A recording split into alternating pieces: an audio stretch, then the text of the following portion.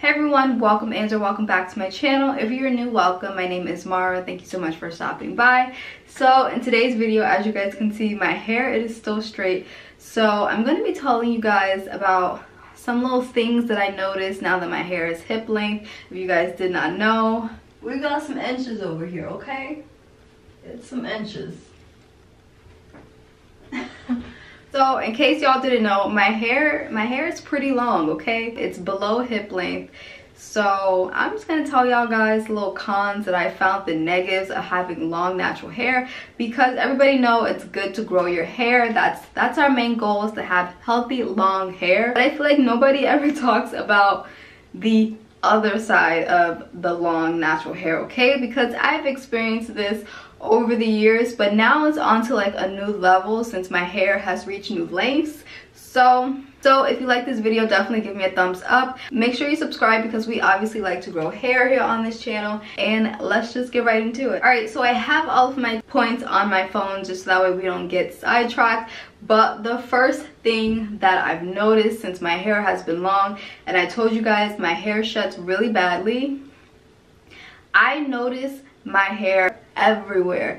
It's in the living room, it's in the bathroom, it's in the car, it's on the floor, it's in the kitchen, it's on my freaking recording set. My hair is literally just everywhere. Literally, I can't even get away and say that it's not my hair, because my hair is the longest in the house and it's everywhere. Like, I'm at fault. So if you have shedding hair and you have long shedding hair, you are bound to notice it. It doesn't matter which color floors, which color walls you have. I have white floors in my bathroom, but the floors in my hallway is like a dark wood, and I can definitely see it. Like, it's in my sheets, it's on my bed, like, it's too much. So the second thing that I noticed, and I feel like people who have short hair, they will definitely notice this as well. It's definitely happened to me even when my hair was short, but it wasn't on like this extent now since my hair is longer.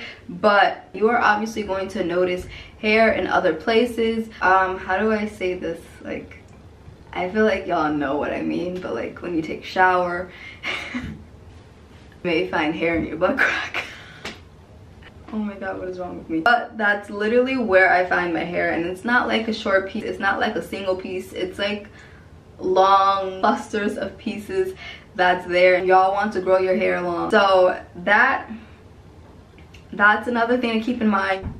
It touches things that it shouldn't be touching, okay? So my hair touches the toilet seat. That is not a sanitary thing, because what goes on your toilet seat, there we go. In order for me to use the bathroom without my hair touching my toilet seat, I would probably put my hair in my hoodie or put it up in a ponytail, just so that way I don't have to go through all of that. So that is another thing to keep in mind since y'all want to grow your hair long. I'm telling you how it is, because this is the struggle that I deal with every day. So don't say I didn't warn you. So now that my hair has reached hip length, it obviously sits at a lower on my body, and I do have a short torso. So the first week that I straightened my hair got stuck in the door of the fridge, and I didn't notice it until I felt like some of the pulls in my hair. It got stuck in the car door because it was windy and I was trying to hurry up and get in the car, and then it just got stuck, and y'all can figure out the rest. So I lost a few strands from that. Also, I was laying on my hair and I didn't notice it, and I was doing something, and all I just felt was like some strands just like rip out right in the front. After like 2 weeks of me straightening my hair, I went to sleep using my do-rag,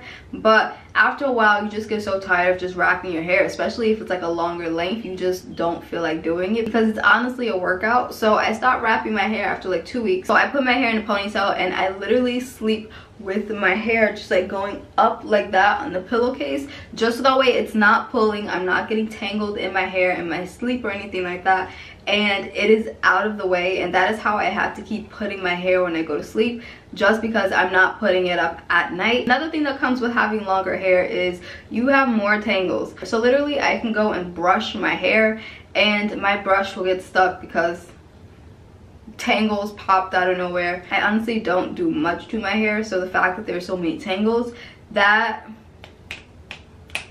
I don't get it. The number one thing that I hate with having long hair is that when I go to eat, it gets in my food. Now, it happened to me when I was waist length. Obviously I can put my hair up, but because my hair is longer, and even if I put my hair up, it still literally looks like my hair is down while it's in a ponytail. Like, it's still long and it still touches my food even in the ponytail.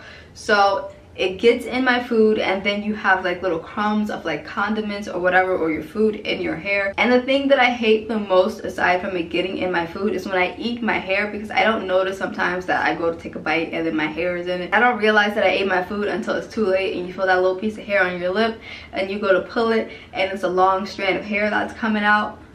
Yes, as of right now, like I said, my hair sheds so much. Every time I brush my hair, it's knotted, and my brush literally looks like I comb through my hair 20 times because there's so many strands of hair in it, and it just looks like a huge clump of hair when it's probably like 10 or 20 strands. So it looks like I took all of the hair off of my head.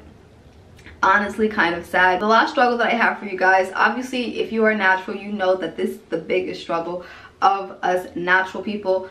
I know it's a struggle for relaxed people, but I feel like it's a struggle for people who have really long natural hair, because you would know that it takes forever to do your hair. You have to wash, you have to detangle, you have to condition, you have to deep condition, you have to detangle again, you have to blow dry it, you have to heat protect it, make sure you got that heat protectant, and then sometimes you do 2 heat protectants. You have to put your serums to prevent further heat damage, and you have to straighten, you have to trim. You guys know that it's a struggle just to do short hair. Even when my hair was short, it still took me a while, but as my hair got longer, it obviously took me so much more longer.